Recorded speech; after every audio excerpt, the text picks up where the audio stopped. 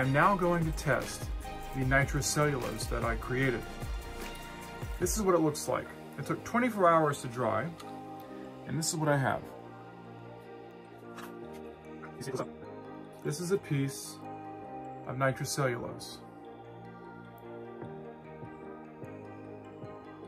Now for maximum effect, if you want the nitrocellulose to burn at its zenith, you want to nitrate the cotton, okay, for 24 hours. In this case, I only nitrated the cotton for a couple hours, so it's not going to burn at its zenith.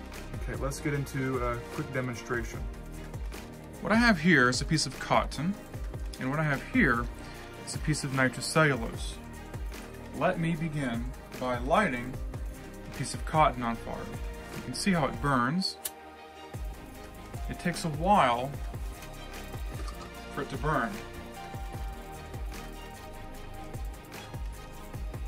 As you can see, there's a lot of carbon left behind after it burned. Now, I'm going to do a comparison with our nitrocellulose here. I'm going to extinguish the lights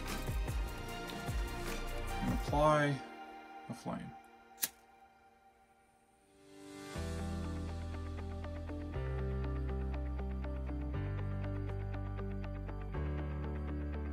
Now the nitrocellulose, or the nitrated cotton, burned faster in comparison to regular cotton.